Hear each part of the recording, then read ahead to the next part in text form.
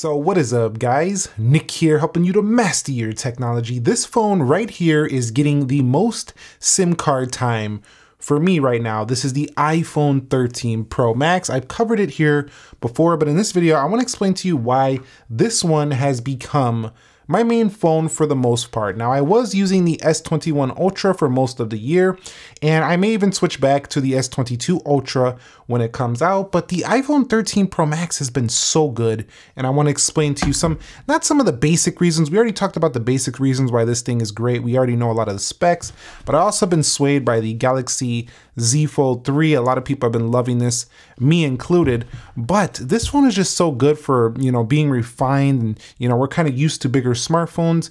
The first reason I want to discuss why this phone really has become such a dream to use, such a joy, is essentially the perfect performance, or at least near perfect performance. We haven't seen a perfect performing phone probably in the history of smartphones, but this one gets really close to like perfect performance.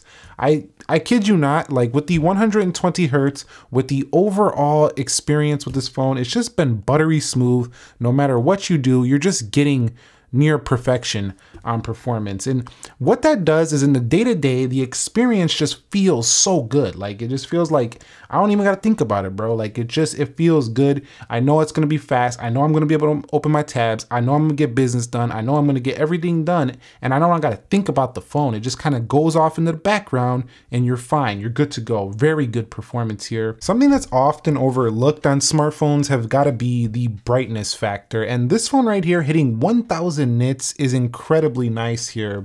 It just makes it feel super high end all the time, because no matter if you need to crank that brightness up, you can see how it overexposes here in the video. This is one of the areas where I find other phones just can't reach the same maximum level of brightness, at least that you can control. Now, you can trigger some ridiculous bright levels on some Samsung phones when you hit the auto brightness outdoors, which get even higher than this.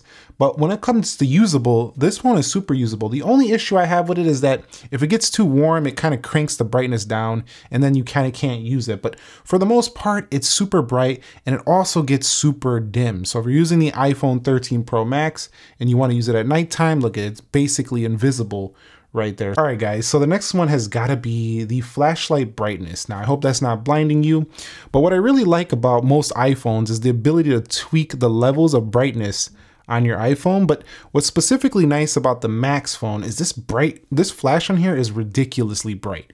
So it actually really comes in handy. I use it quite a bit at nighttime when just, going to the bathroom or whatever. It's too dark in the house. You got to quickly, turn on the brightness, or you're outside, you need to check something that dropped on the ground, whatever. You need some brightness with that flashlight. This is a strong flashlight. And I know it just seems like it's kind of silly, like why you mentioned iPhone's got that, but this flashlight on here is just brighter than a lot of phones I've seen and a lot more accessible to go ahead and change those levels. So love it. The flashlight on here is one of the reasons I actually really enjoy having this phone with my SIM in it most of the time. iPhone 13 Pro Max's reliability when it comes to its overall battery. Now, I'm not talking about, we clearly know this phone has been praised by multiple reviewers, including myself in the past, about its battery.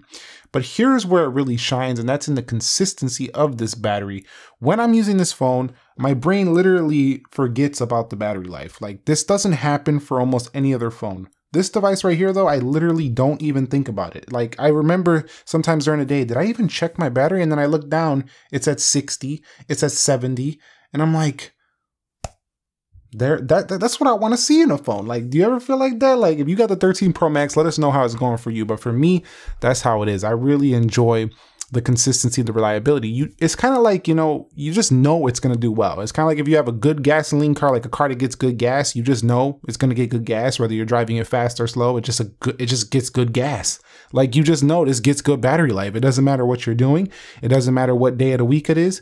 It's going to get good battery life. That's just what it is. It's consistent. So the next one is iMessage. It's a sticky OS with this iMessaging system. The system is just a lot of people in my circle, my personal circle, are using this. Most of the people in my professional life don't always use iPhone. So like when I'm doing business with other companies and people, they're not always using iPhone, but definitely, you know, my family and friends are definitely using iPhone, and iMessage is a really sticky way to go ahead and message people. You know about the blue bubble, the green bubble. I don't really care about all that, but I do know that when I can see people what they read and everything's going through smoothly all the time, and then when I switch over to Android and I'm having a little bit of an issue with getting my messages across, that's a little bit annoying. So it kind of forces me to use this sometimes, or most of the time actually, when I'm coming to messaging them, because sometimes I don't even get my stuff. So I'm sure some of you could relate. Some of you probably can't relate if you're using WhatsApp or something like that, but I gotta say, the iMessage is definitely very sticky for the iPhone. Next up is the cameras. The cameras are just ultra consistent for the iPhone 13 Pro Max, and you do get yourself plenty of modes such as the full zoomed up to 15x. In addition to that, the iPhone 13 Pro Max, it just feels like I don't have to take, you know, my camera anywhere with me anymore. And I've been saying this since the 11 Pro Max, but this one is quite a bit better because it does have the macro mode as well as cinematic video. It can do raw photos. It just always gives you this great result with Smart HDR4. And with that being said, the iPhone 13 Pro Max is just super consistent in this area. The video focus is quite amazing as well. And it's just hard to want to take a camera out with you when you have all of this. It's that good. It really is. There's just not much else to say about it. And because of this, if you take a look at some other phones, they'll oftentimes produce some softer results, or the focus will go out of whack or whatever. It's just ultra reliable, just like the battery. Of course, we have a similar front-facing camera to before, but on the whole, this phone really is darn impressive in the camera area. I've yet to see a phone that all around the board is likely better. We do have better zooming cameras, but video is really my thing, and this phone has some of the best video out there. So that's what I mean when I say better. The video is very strong on this device. So that's gonna wrap it up here, guys. I just wanted to give you a take on what is my main phone right now as of February 2022. This might change when the S22 Ultra comes around, so be subscribed if you want to see content on that. I didn't want to go through a bunch of specs here. I just wanted to give you real world examples of why this phone has definitely been getting a lot of usage. And a lot of people like to know, well, what are you actually using, bro? You do all these reviews, but what are you using, man?